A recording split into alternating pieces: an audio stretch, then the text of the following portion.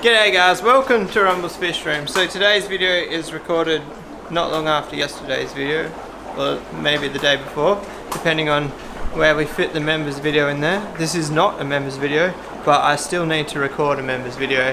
That was a long-winded way of saying hello. So today we're going to strip some African cichlids. I've been a horrible YouTuber. I've already stripped one girl, the fryer in this bucket. The only reason I stripped her is because I was moving her. And then I've also got a marble peacock here that is holding.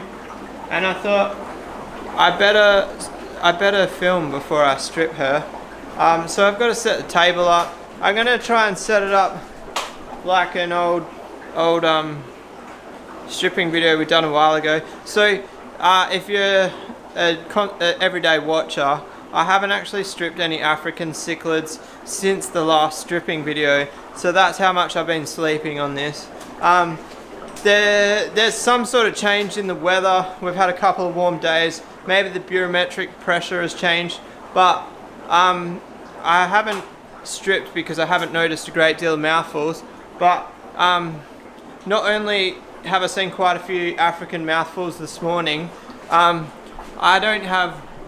had one batch of flower horn eggs. The next day I had two batch of flower horn eggs, and we almost went for the trifecta, 3 for 3 days.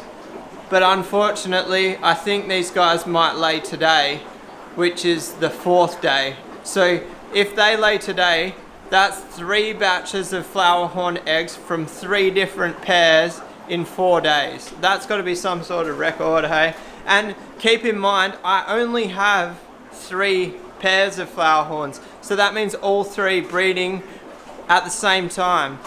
Does that mean like when girls are around each other they like sync their eggs? I don't know. Nah, I still believe to this day it's the barometric pressure. I said yesterday in the live stream I really want to get a barometer and put it on the wall and like correlate, see if I can get some sort of pattern going with flower horn breeding and the barometric pressure.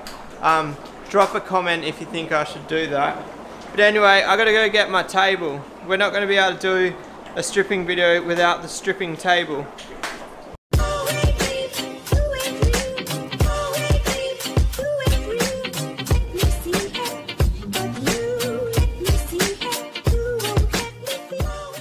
Alright, it's been a while since I've done this, so camera should be in a good position there. You guys know the marbles breed like flies, so we'll go with them first. I thought I had 4 and then I could only see 3. Now I have 4 again. It's like a magic show. Alright, so one of these girls has already spit. There's too much water in here. See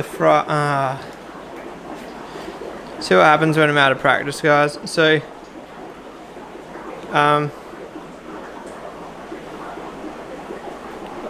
they're actually at different stages, which is surprising. Usually when I strip from a colony they're all the same size.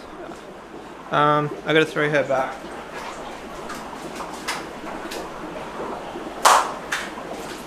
So I don't know which one's already spat. I think it's this big one.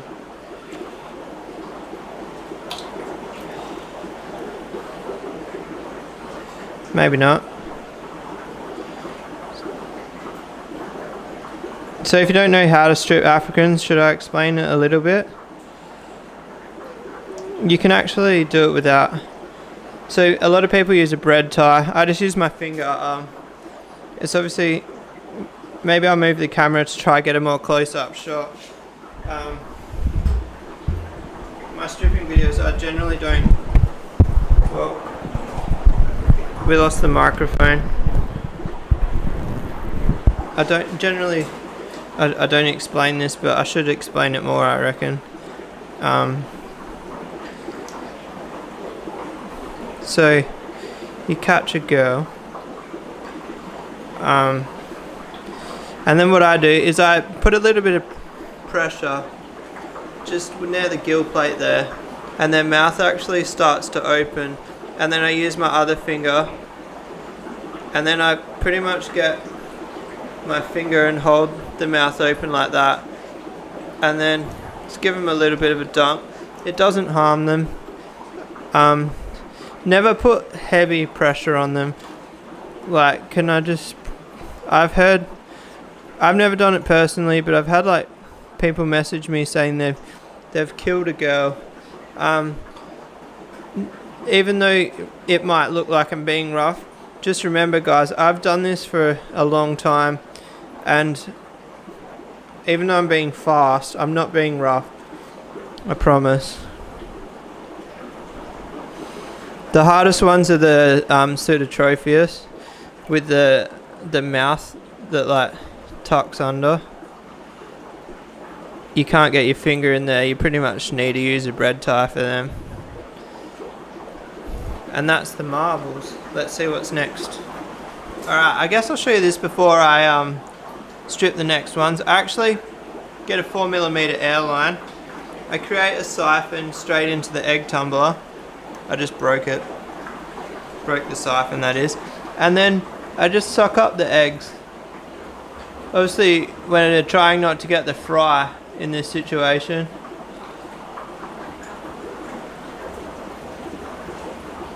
I don't think we've got any fry then, which is good. We only got eggs. Oh, did I just miss that on the camera? This girl just spat all of her fry. I think I missed it. So this is Dimachromis strigatus. This is a personal favourite of mine. These ones won't actually be for sale. I want to build a new breeding colony. These are getting some age on them. The males are starting to slowly dwindle in colour a little bit, so I definitely want to get a backup colony going. They're kind of like Dimicomps, Malawi eye biters, bit shorter face, actually a nicer fish in my opinion. Alright guys, next up we've got a Grishaki female. If anybody who doesn't know, this is a bucket list fish for me for like 7 years, and to be honest, now that I've got them, I'm not overly impressed with them, but I'm keeping them because they are a bucket list fish. I'm actually surprised I'm getting fry out of them. It's like 5 males and 1 female, and she still breeds. Obviously not as pretty as the boys, but she's still got that red finnage. I would basically call them like a poor man's hongi, but they are bigger than the hongi, I would say. Alright, so just a quick one. The white eggs are infertile, so we'll get rid of them first. Now, when there's white eggs and good eggs together, suck them up and then spit them out a little bit further away, and then or like stir them up, and you'll be able to separate them.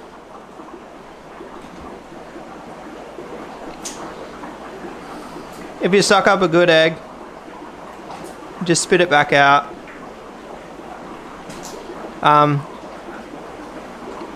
And try again. So now I've only got good eggs, we can put them in a tumbler. Alright guys, I had to grab the memory bank out for this one to remember what they were called. The Trimitochromis intermedius.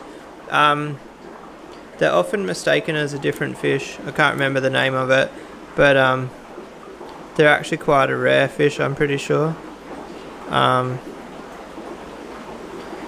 So we've got a free swimming mouthful and some eggs. So they're basically like, they've got the 3 spots, whereas the one that they get mistaken for, the females don't have the 3 spots.